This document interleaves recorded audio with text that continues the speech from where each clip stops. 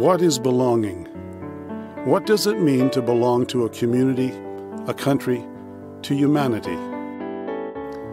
In 1998, artist Esther Bryant inspired a group of volunteers to create one of the largest symbols of belonging in Canada. The creation of the monumental textile art involved hundreds of people from Victoria to Newfoundland to the Arctic. From the small historic village of Williamstown, Ontario, Quilt of Belonging reached out to the communities of the world, in effect bringing together stories, ideas, and many cultures to show the world that there is hope and a place for all humanity.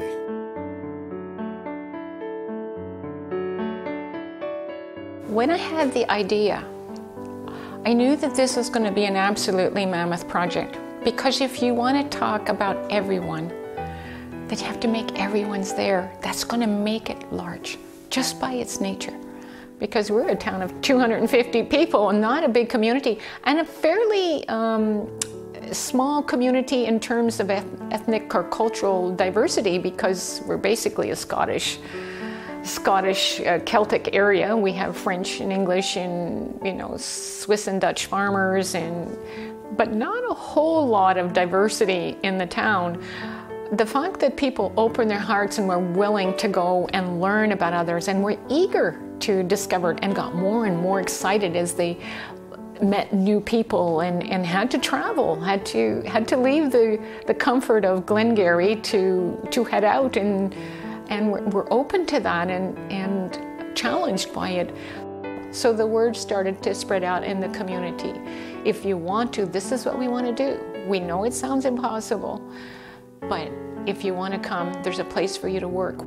She was doing this project with all the countries, the people from the different countries who lived in Canada. And but she said, I need all sorts of volunteers, and I need people in the office, and I need people to do answer the phone and do errands and do research and do mailing. And I said, whoa, back up, did you say research? And because I was retired from the library after 40 years, and I said, research, I can do that, because I can do that on my own and I can come in. So I came in once a week with the research that I'd done during the week. But the first thing I had to do was find out which countries were represented in Canada.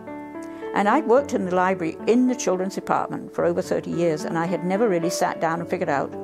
I knew there were lots of countries. I would have said, I don't know, maybe 75 or something like that. So I went through the immigration records. The immigration department were wonderful. They sent us all their big books of immigration. I went right back to the 1880s and went all the way through. It took 3 months to go through. And I finally went into Esther, and she kept saying, how's it going? Oh, I'm getting there, making this list, So I finally went into her and I said, well, I think I've got it all done. How many countries do you think is involved? And she said, oh, I don't know. I said, 192. Then she said, oh, she went white. She said, oh my goodness, it's going to be huge. How can we do this? And I said, well, I'm sorry. That's the answer, 192. The idea of the quilt, kind of was like a good stew. It was cooking for a long time in bits and pieces. But it came together when I went to Slovakia. I returned with my dad in 1994, who said to me, Esther, take me home. And I had no idea what he was talking about, because my dad's a missionary and we've lived all over the place. I was born in France and we moved, and I've never had a permanent home until I got married. So I said, home, where's home? Because Dad had never talked about it. He had hidden his past. I think it was too painful. It was Slovakia was communist for almost 50 years, and he left at the end of the war. And so for him to bring that out was painful. And we went back to find his brother. Now you had two boys that were raised in the same family, but it had 50 years of different experience.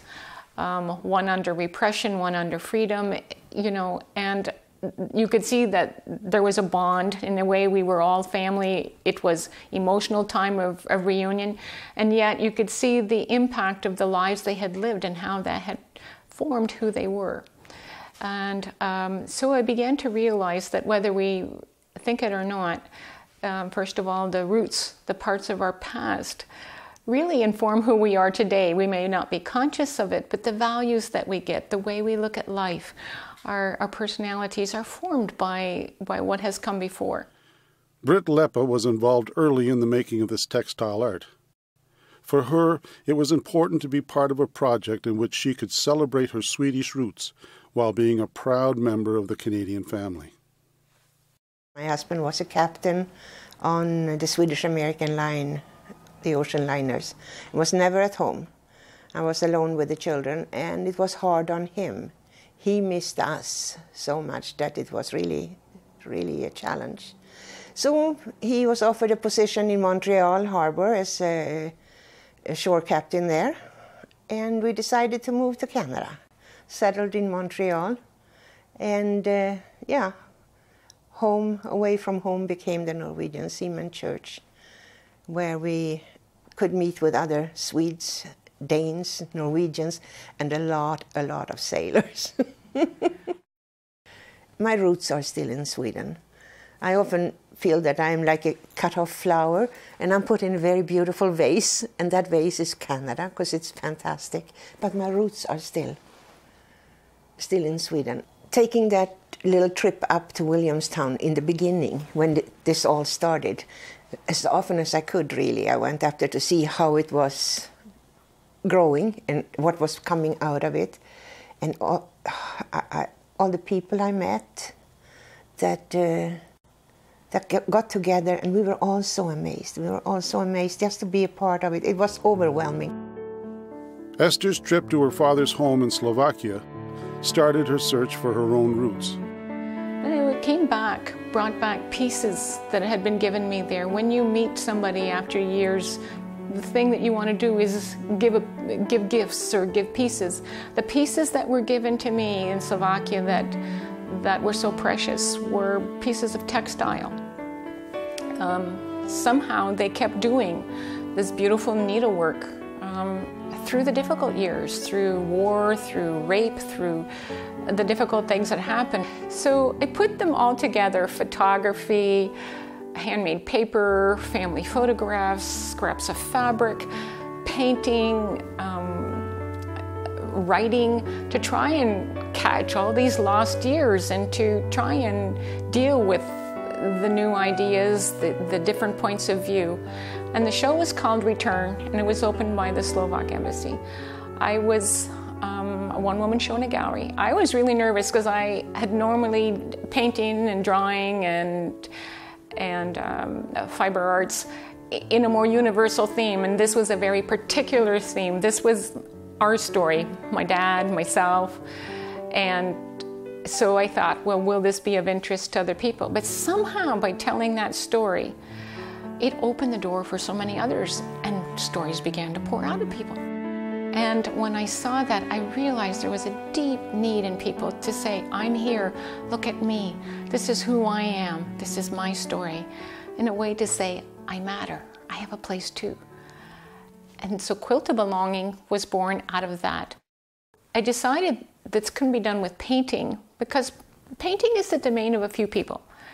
But when you work with textile, we all wear it. We all express who we are, our geography, our history, the time that we live in. We mark our special occasions, and it's basic to our survival, like food. So textile was something that everybody could use.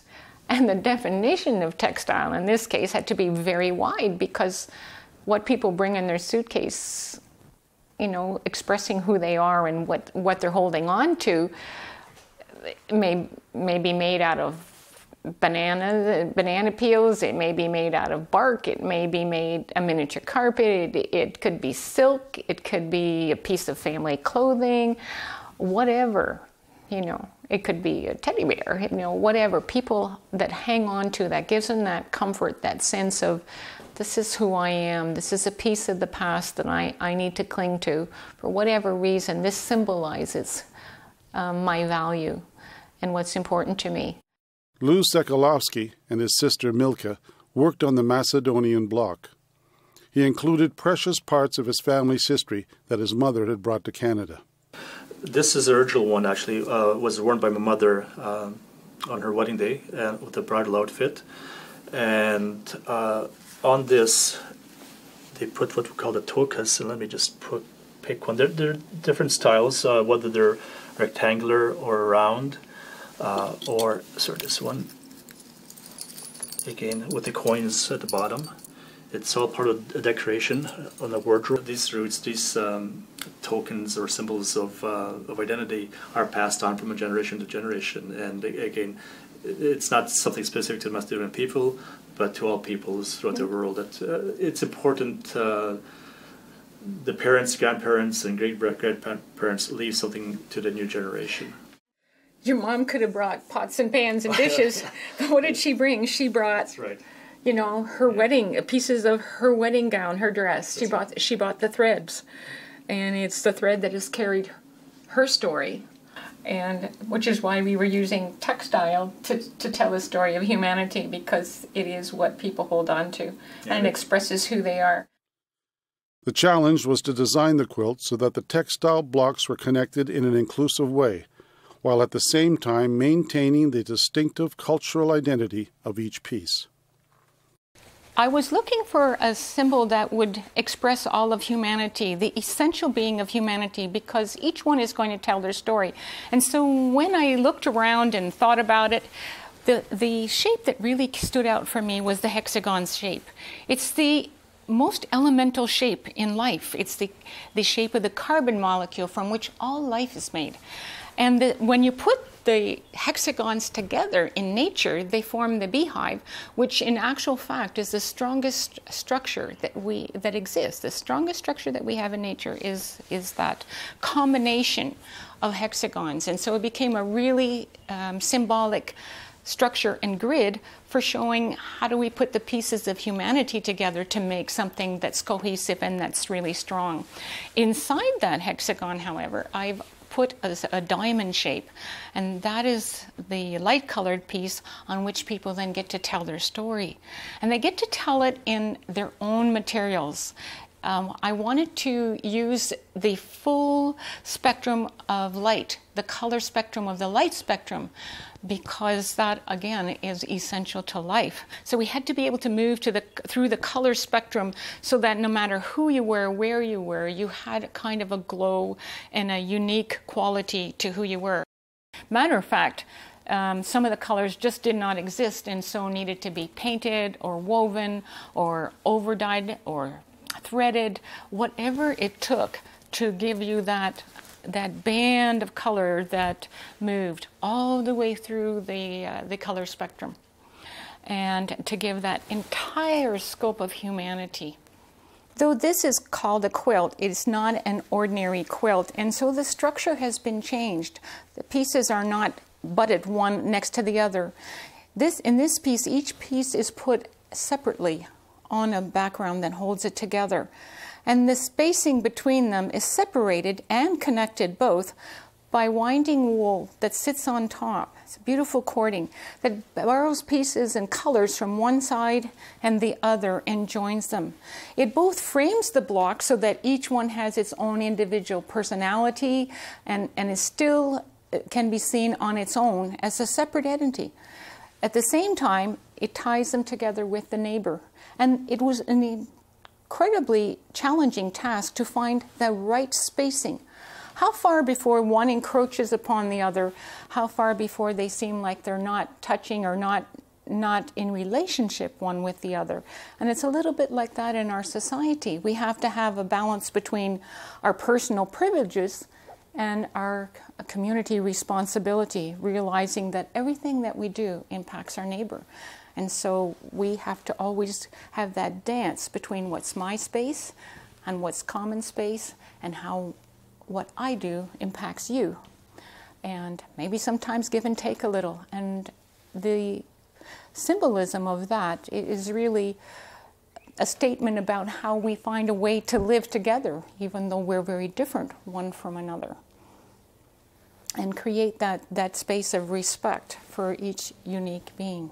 The quilt volunteers reached far and wide across Canada to find an individual or a group from each nation of the world and from every Aboriginal group in Canada who would create a block about their culture. The volunteers took 46,000 hours and traveled over 215,000 kilometers, more than half the distance to the moon, to ensure that everyone was included, even if that person was the only individual from a tiny nation living in Canada. We had to go to United Nations and overseas and agencies, and Washington, if they didn't have embassy or representation or an association, we came to see the Canadian Ethnocultural Council, and they had contacts, but again, their contacts were spread, you know, fairly coast to coast, really, almost across Canada. So we just determined whatever it took, whatever was required, somebody was willing to go or to help out.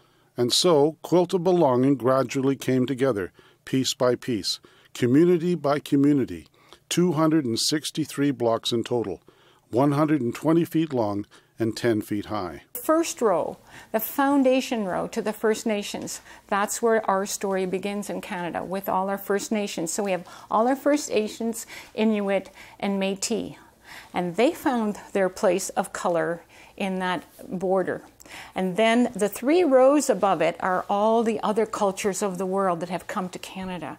And actually, as we have at least one person from every country of the world, we have the world in there. So the world sits next and builds upon those First Nations. And then the top is a band of color that is made of 1,200 separate pieces, and then the colors begin to interweave, because that's also part of our story. We marry somebody of a different culture or a different background, and we become a new story. And so that top border is the new story being created.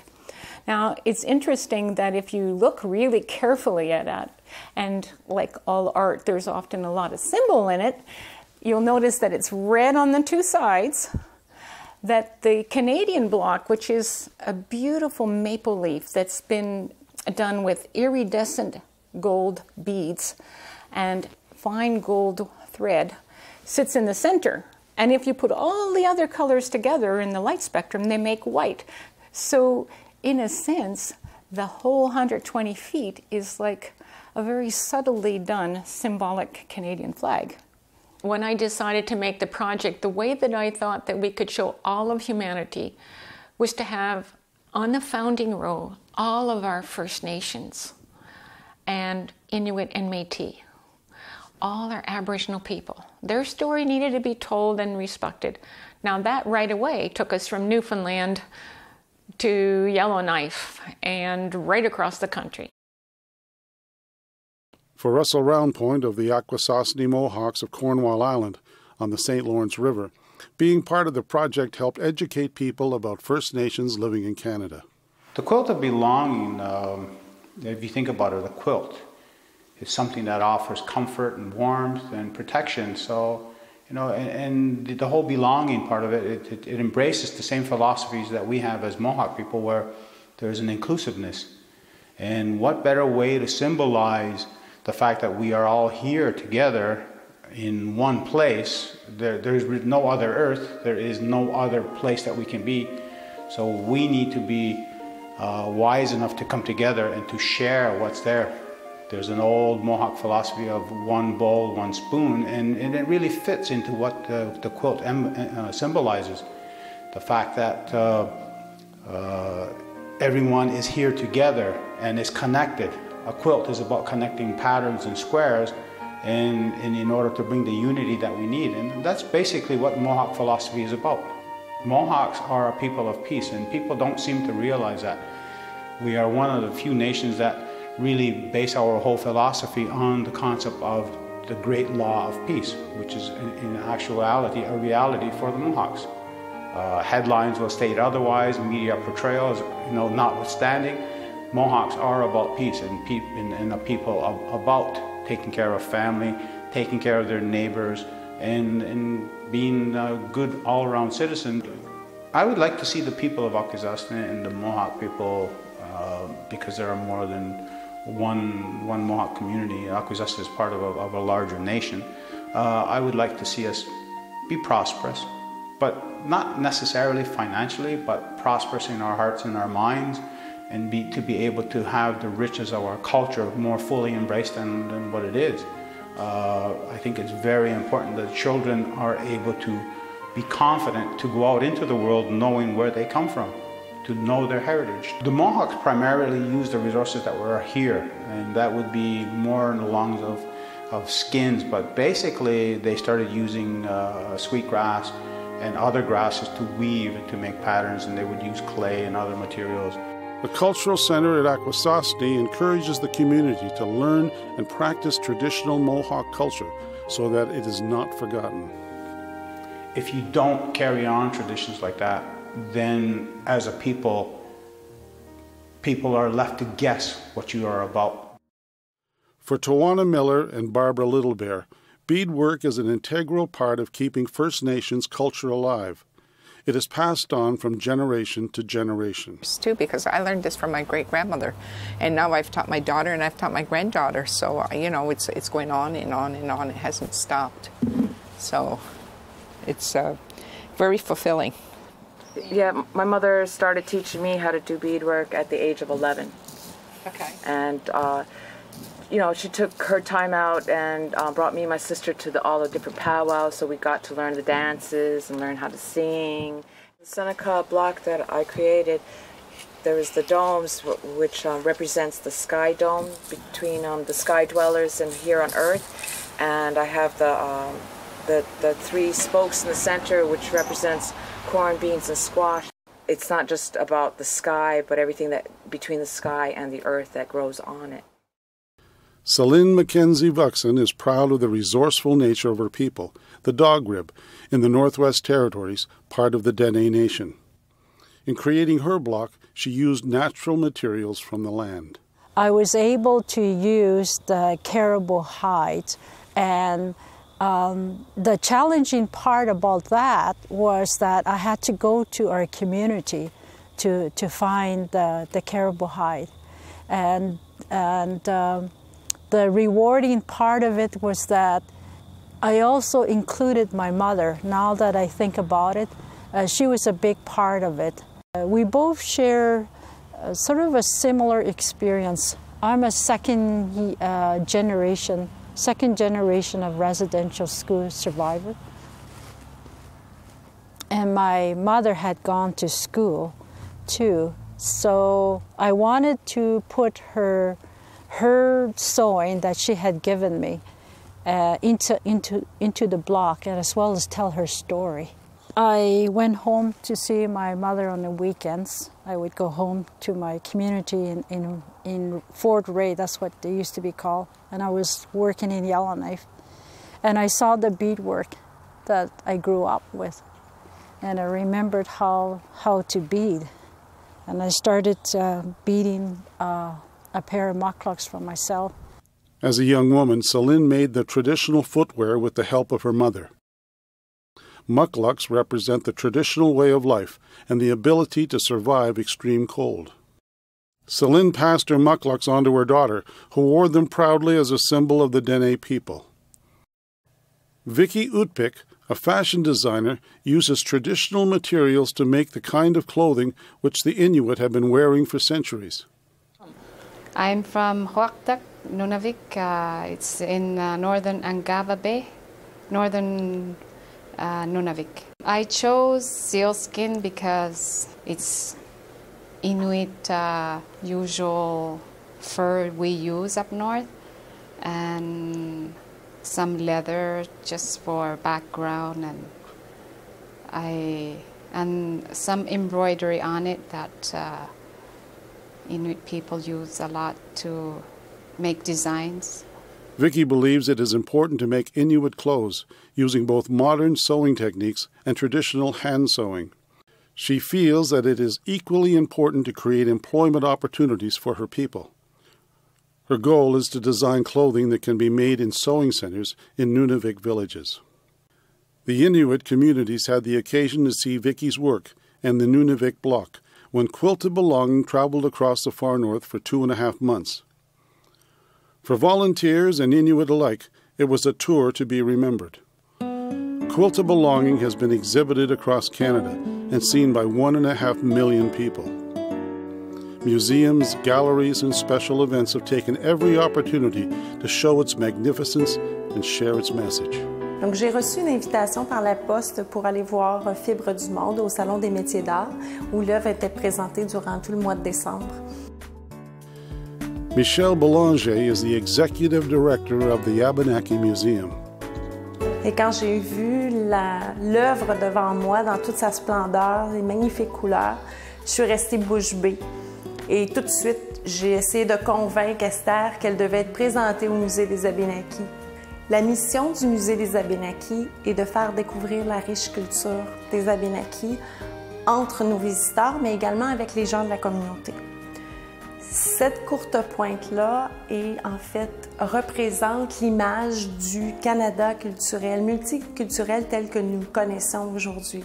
Alors pour nous, cette courte pointe-là, cette œuvre-là va permettre à nos visiteurs d'engendrer un dialogue entre les nations, de faire découvrir qu'au Canada, il y a des Premières Nations, mais il y a également des nations immigrantes qui ont tissé et forgé le Canada d'aujourd'hui. Et ça, pour nous, c'est très important. The exhibit at the Abenaki Museum has special meaning for Norm Shack. He has traced his ancestors to families who had settled in the area hundreds of years ago. I'm even more thrilled because of the Abenaki background in my family, and for me, having participated in this, it's also another step in feeling all the closer to that Abenaki background. And you look at the whole range and see maybe the block you're most associated with. You see that the culture you were raised in is really one element of something that's much larger. And if we look at things through a lens of win-win rather than win-lose, we can see the richness that that brings. Of course, everybody is aware of the richness of cuisine. Nobody today would say, well, I'm only interested in what my mother cooked, but it goes well beyond that. It's the richness of literature, it's the richness of customs, and this is a visual display of the beauty and richness behind that for those who are accepting and feel that all these cultures contribute to the whole. Norm was introduced to the quilt through his wife Jeanette when she worked with Saika Hinkie to create a block representing Brazil. Quilt of Belonging makes her feel part of a larger community in Canada. And I think it also makes people realize this country and how it embraces all these people from all over the world. And we have that here. I think it's wonderful. Claudette Voigt became interested and volunteered in the project precisely because of its message of acceptance of all people. Le projet m'a toujours fascinée à cause du multiculturalisme. J'ai une fille qui a été dans une école où le multiculturalisme était très important et très présent. Parce qu'il y avait, c'était une école publique, mais dans un milieu où il y avait des Italiens, des Grecs, des Afghans, des Vietnamiens. Et on a toujours voulu donner à notre fille cette idée que il n'y a pas seulement des Canadiens et des Canadiens français, il y a vraiment tout un peuple, en fait un monde à découvrir. Et ça a toujours été pour moi une fascination. Les quelques fois que j'ai été exposée en fait à d'autres cultures, ça m'a vraiment comme frappée. Et c'est toujours resté avec moi. J'ai toujours été fascinée pour apprendre plus en fait au niveau de toutes les cultures du monde.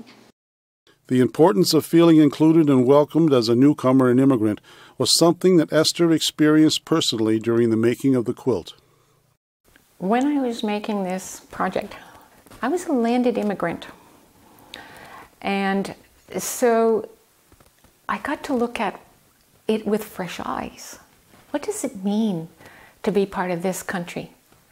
I had traveled a lot, gone back to Europe and seen what it had been like in communist world and how terrifying that had been because I had the stories from my family and I experienced some of it.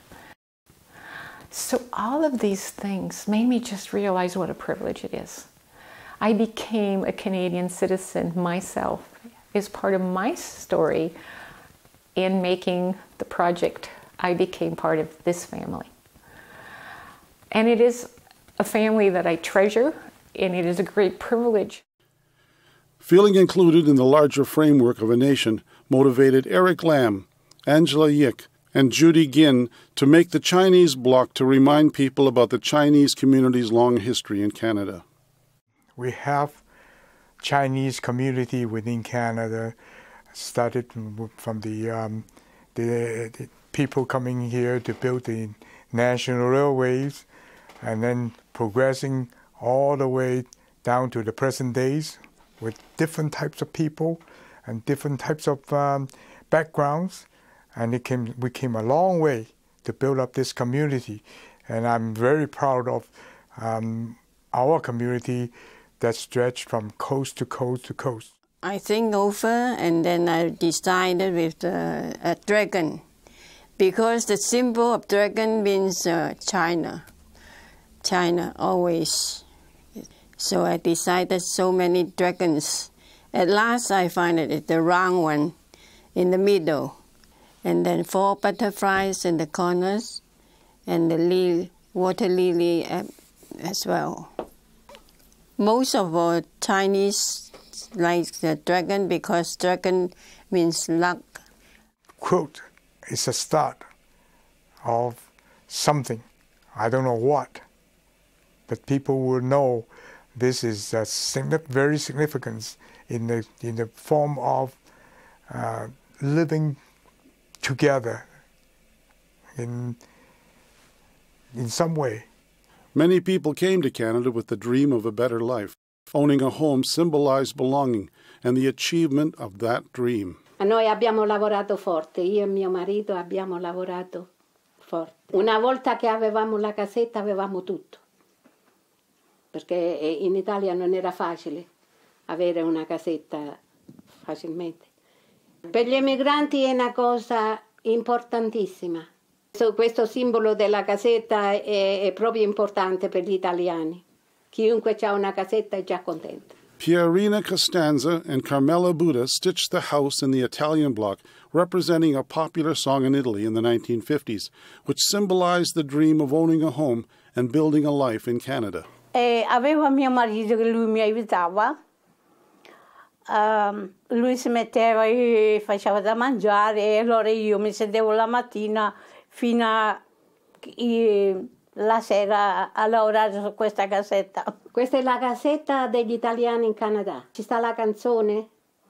Avevo una casetta piccolina in Canada, con vasche e pesciolini e tanti fiori di là, e tutte le ragazze che passavano di là dicevano che bella la casetta in Canada. It's beautiful. Rosalie Bernier used the delicate elements of nature to express her country's unique cultural beauty. Alors, la Centrafrique est un pays spécial avec les papillons. Les gens, quand tu vois ça, ils pensent qu'on a détruit la nature. Mais non, mais les papillons tombent comme la neige là, au mois d'octobre-novembre, parce qu'ils viennent de la grande forêt équatoriale dans le sud. Alors, les papillons ont juste une vie, 24 heures de vie. Et un papillon, c'est pas lent. Alors, ils tombent et puis les ailes sont partout. Les enfants les ramassent et puis on fait plein de choses avec. Alors, c'est comme ça que mon frère a fait des choses, la scène, pour montrer la scène de la vie quotidienne, des bustes de femmes, des oiseaux, c'est tout ça. En tout cas, c'est vraiment ça que je voyais que ça représentait mon pays. C'est pour cela que je l'ai choisi. Dans mon pays, j'ai toujours été une fille très engagée. Et déjà très jeune, je faisais déjà partie du mouvement d'action catholique de l'enfance. Donc j'étais responsable des mouvements des jeunes. Et c'est à ce moment-là que les choses ont commencé à aller mal au pays. C'était un président qui a pris le pouvoir, puis petit à petit, la folie des grandeurs, il voulait se couronner comme empereur. Moi, quand j'étais chez moi, je voulais venir au Canada étudier. Et puis, il y a un Canadien qui est allé là-bas pour mettre un projet sur pied dans mon pays d'origine. Puis, finalement, c'est ce monsieur qui est devenu mon mari. Pour moi, c'est ça. C'est vrai que ça fait partie de l'appartenance. On appartient au Canada. Maintenant, on fait membre de la communauté du Canada. Mais le fait qu'on nous a mis tous ensemble sur le même pays d'égalité, les pays pauvres comme les pays riches aussi. le pays du tiers-monde, comme là où je viens aussi, par rapport à d'autres pays d'Europe, les gens qui ont vécu ici, là, pour moi, ça démontre encore que ce pays a une force qui vient de partout. Si les jeunes sont conscients que ce pays nous appartient à tous, ils feront attention aux autres, aux nouveaux arrivés, aux gens de différentes couleurs, parce que la terre nous appartient à tout le monde, mais le Canada vraiment est un pays spécial. For Tatiana, from Russia, Canada was a life-saving place, which accepted her family with their daughter, who had a rare life-threatening condition, the inability to absorb protein. Canada gives us a hand. We received a special permission from Ministry of Health to come here, because usually countries not accepting families with handicapped kids. And we came here and we received such a warm greeting that till now I cannot hear the "Oh Canada" without tears in my eyes because this country gave my daughter a chance to survive and chance to live a full and healthy life, and gave us the chance to know other people, to have a second profession, to learn a lot about the world, and I felt like I belong to this society.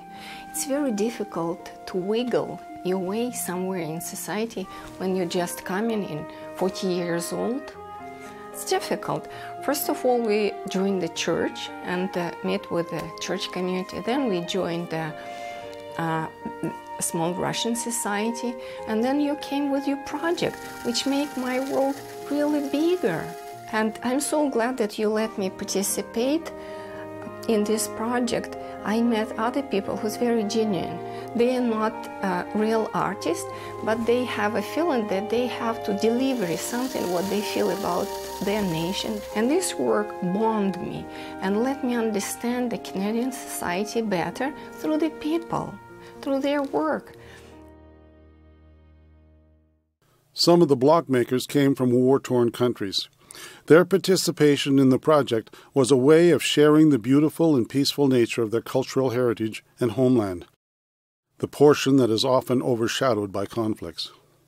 Their stories tell of loss and healing and the rebuilding of their lives. We left Iraq for political problems, with what was Saddam Hussein and the war. We want to be safe. So we came here just to live in a peaceful country, away from all the war, away from all the trouble.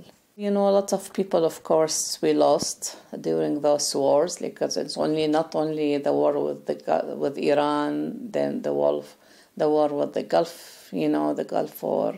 Not a lot of people, they know a lot about Iraq, actually. So that's why I wanted in this project to show the good face of Iraq. So that if you'll go to Iraq and they show you the museums,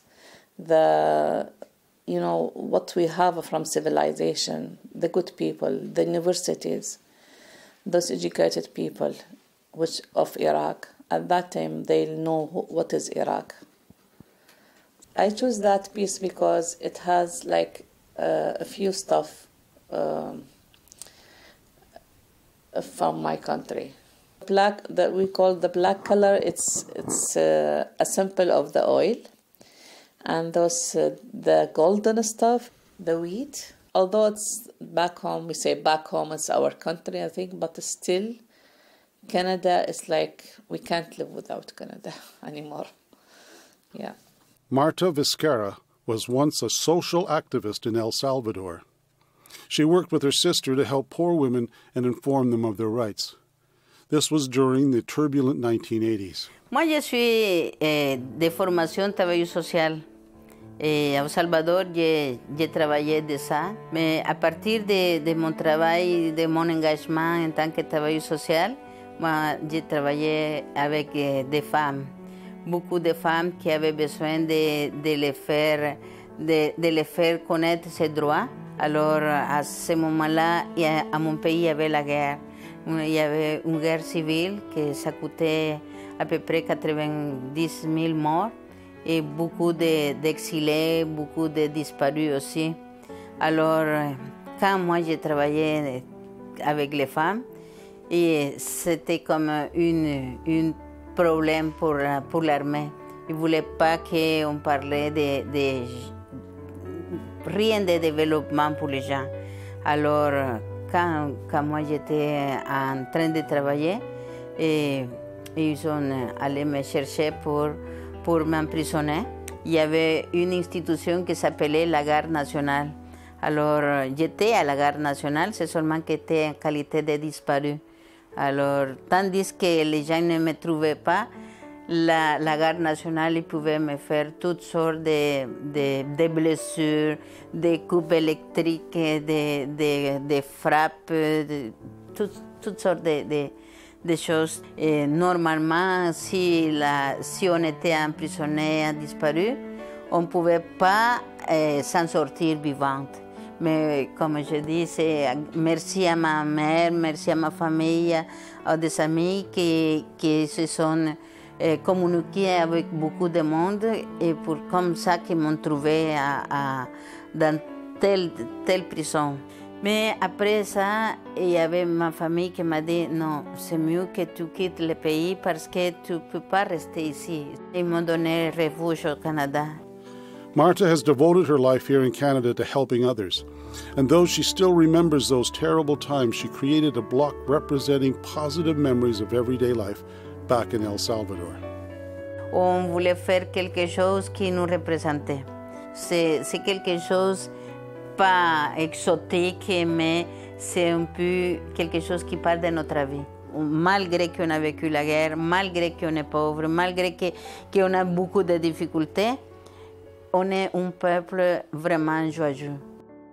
Les petits morceaux qu'on a fait, c'est une partie de toute la globalité qu'on a au Canada, mais que c'est là qu'on peut regarder toute la différence qu'on a.